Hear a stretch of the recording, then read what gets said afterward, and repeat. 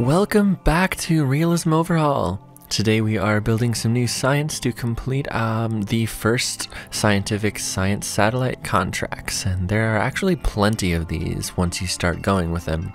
So there's a lot of income to be had, which is very good for the future. Seems like we'll never run out of satellite contracts for a long time at least. And here we are designing some new satellites. Like I said, this one has a Geiger-Muller counter, which is able to complete the first science satellite contract, which sort of unlocks a bunch of new ones. And I noticed it was able to become really shiny, and that was a coloring UI that I'm not exactly sure what mod that's from. I know that the RO Tanks mod, yeah, just the RO Tanks mod, I've noticed uses that UI coloring GUI, and I actually realized the fairings will as well, so I decided to make that fairing nice and shiny. I liked the way it looked. Sort of the fairing is encompassing a bunch of electric charge, the probe core, and the Geiger-Muller counter at the tip, as well as an antenna sticking out the front. And essentially this was going into a solar synchronous close to solar synchronous at least, orbit, which is the reason why we launched at, I think this is sunrise or possibly sunset. I think it's sunrise though. You'll see here as we get higher up in the atmosphere, the rocket turns red, then yellow, then white as the sun is slowly peeking over the horizon.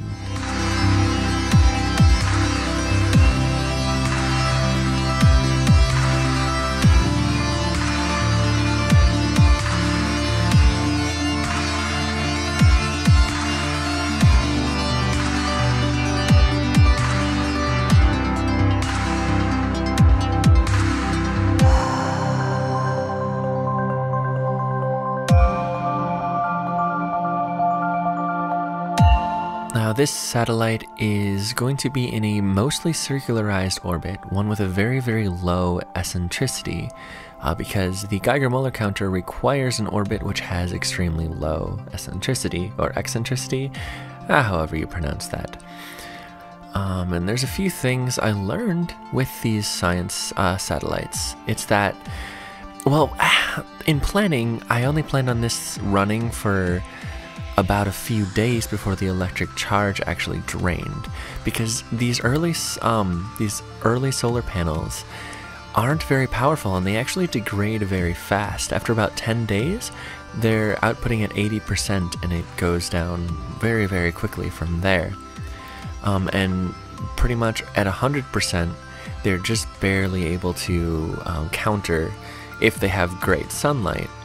If they're pointing at the sun correctly, they're only able to counter the science experiments at like 100%. So after a few days, the solar panels can't really keep up, the electric charge drains. But what I discovered is when the electric charge reaches 0, the solar panels are just powerful enough to, like a few times a second, just give a burst of electricity, kind of. You'll see later on in the video when I open the Kerbalism screen that the connection is flashing between no connection and yes connection, like red and white, just constantly. And it seems like the electric charge is completely drained, but the solar panels are doing just enough to provide just enough power to at least transmit some science. So even if the electric charge drains, the solar panels, and this was unintended, actually keep this satellite working and alive, and is actually able to produce science over time. Essentially the way these satellites work is, well, here you see I was getting rid of debris, and the Kraken has took a few of them, made some of the debris a moon of Saturn. I'm not exactly sure how that happened. One of them was the moon, it looked like. I'm not sure. It got a little bit weird. But anyways, what I was talking about is these satellites collect science over time, since the few experiments I have are dependent on low space biomes. And each biome has its own amount of possible science, and they'll remain in orbit indefinitely until there's no more possible science for their respective experiments in the biomes they're able to access.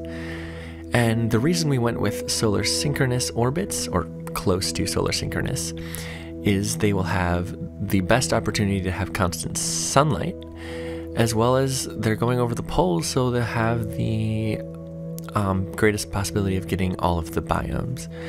And you saw there for a second, I launched 2 of these, by the way, but by the time the second one launched, the first one was no longer in a solar synchronous orbit and was just sort of in a polar orbit that was going perpendicular to the original orbit. So it was getting half sunlight, half darkness, so it'll be a little bit slower for that one. Half as slow, or not half as slow, twice as slow. But it will still collect science nonetheless. So now there are 2 satellites of the cosmic sat variety with a nice shiny fairing, and they are the Geiger-Muller counter was the first one that we saw, but the second one had a micrometeorite detector as well as a magnometer boom. So now we have 3 science experiments in LEO that are slowly collecting science for our program. And this is actually able to collect enough science for us to unlock another node at, I think it was 16 or 17 science. And these will be one of the first, I think 1958 or something, orbital rocketry. It's another node in the orbital engines node. Tree was the word I was looking for. And it gives us a new engine as well as a plethora of new upgrades for engines we already have. So we will definitely be seeing those utilized next episode. The contract we're looking to complete with this new satellite is called the Malnia Orbit. There's been a few satellite relays in this type of orbit. I believe Russia has done one because it gives constant communication to the upper hemisphere of Earth to the surface, which could be very useful since maybe a geostationary satellite network won't reach as far north. When this sort of satellite relay could give constant communication to the North Pole, for instance, if needed, but we're just doing it to fulfill the contract. And this first iteration of SphereSat is rocking 1 science experiment on the top. It's another one that's also running an LEO, the micrometeorite detector. I'm putting another science experiment on here, not only to sort of speed it up, but also because I believe this orbit reaches high space above Earth for the first time. And so I'd like to get some science in high space as well as low space. You'll see here in just a little bit, I also mess around with the recoloring of this, make it all flush, all a nice shiny metal look, and I actually really like the way that it turned out. I'm really happy with the way that this satellite turned out. The main tank right there is just full of ComSat payload, and it gets... But I couldn't find a better way of fitting it on the satellite other than making it like sort of the central structural piece. So that's what ended up happening. Another thing I wanted to test with this satellite is having a 2-stage payload. And this is actually capable of impacting or flying past the moon, and beyond it's able to leave Earth's sphere of influence. Though I don't really have any use for that yet, so we won't be able to utilize that. But it's kind of cool that we have the capability of doing that if we want to. The RCS ports look a little bit strange for this one. I wanted the yaw and pitch to also have a little bit of fore action as well, so simply just controlling yaw and pitch will help push the propellant into the RB engine. I've done this before in I think 1.3.1 and it turns out pretty alright. I also realized I needed some roll as well, so the other 4 ports are just controlling roll, while the first 4 that I had on there are yaw, pitch, and fore controls. There's no aft since we don't really need that. But here we are at the launch of SphereSat.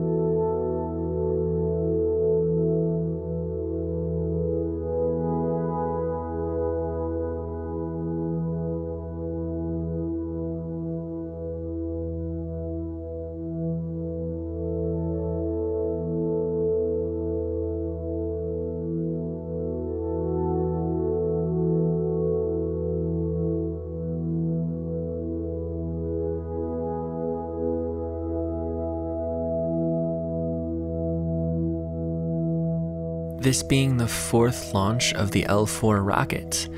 The past 3 have seen absolutely no performance loss, no engine failures, I don't believe. This L4 rocket is really turning into the powerhouse of our early career. There's nothing really that I can't see it being able to lift until we get to crew, but that's what we're gonna probably be adapting the L4 rocket into something that is able to carry crew.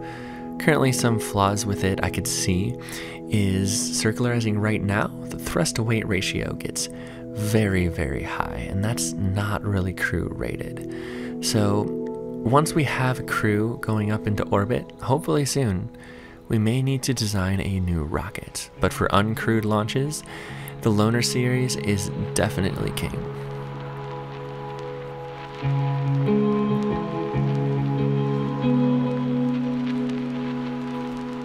In all honesty, I knew when I first saw you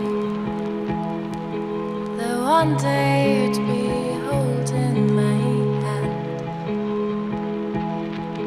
No twist of fate to separate you from me. Now here's we get our first look in the series of adding maneuver node with Principia, which, if you haven't seen it before, probably looks really crazy, but there really isn't a whole lot to it. Essentially, it's based off of whatever active engines you have, because as we all know, impulse is not instant, and it takes about, well, in this case, a little over a minute, maybe 2 minutes to actually perform the burn. So the change is not instantly from our old orbit to our new orbit, and this actually takes that into account quite nicely. Pretty much the way it works is you create a flight plan, plot out how long it will be, and it will predict your trajectory, and then you put in the delta V change at what time and using what engines, and it will tell you how your orbit will change. And I actually like this very much. I think it is actually pretty simple once you do it a few times. And if anyone wants n-body physics in their game, I would definitely recommend grabbing Principia and learning its few quirks.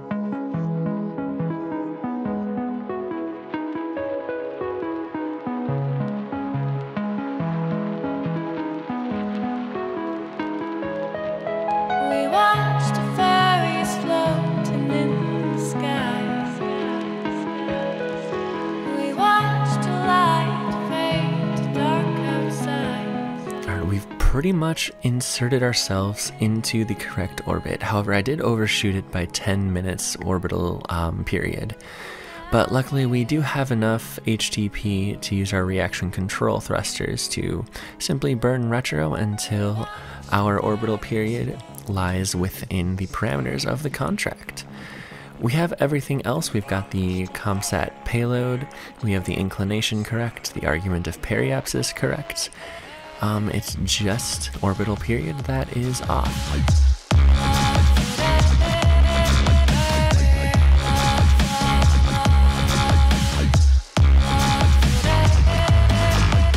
So after we wait for the contract to complete, we simply start the micrometeorite detector science experiment, and we will let this collect science over time just like the previous 2 satellites. So as we unlock nodes and build rockets, we'll have a very slow accumulation of science, which will be great. We'll be able to unlock some science nodes pretty quickly. However, I am looking at more contracts that also give you science flat out right away. That is definitely something I will also be looking to do very, very soon. Well, anyways, I want to thank you guys so much for watching. and peace out. When enemy